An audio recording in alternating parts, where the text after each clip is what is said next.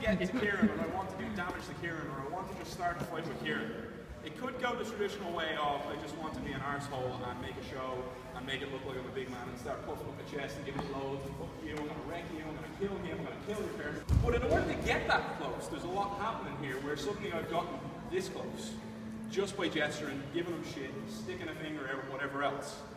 Okay? So this is a very definite social violence to a point. If I wasn't going for something that was social and more predatory, I'd probably be doing it where he couldn't see me.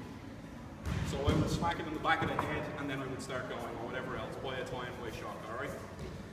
So the precursor to this is, this kind of starts a little closer and you've got to figure your way out into that range.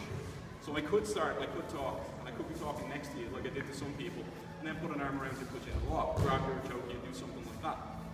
At this point here, it could be surprise attack, and then by the time Kieran's in there, did it happen first, did it happen last? You don't know. You don't know what his reaction is going to be, and to be honest, that may have just spurred him on.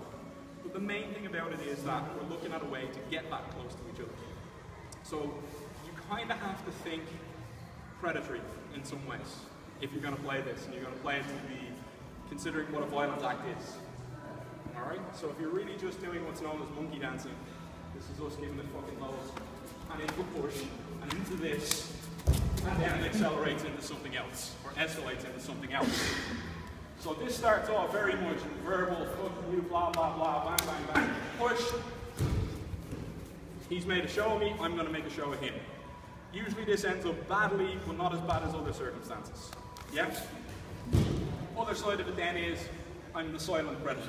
I'm the one that wants to get in and walk up beside him and stand within his personal zone and literally stab him to death. This is what you're thinking as well, okay? So you kind of need to play these games in your head. It's a horrible game to play, but it's an understanding that needs to be developed, okay? So that's the precursor to this, that's how you get in there. It's easier for us to say, just get in and attack each other, but you kind of have to switch your mindset a little.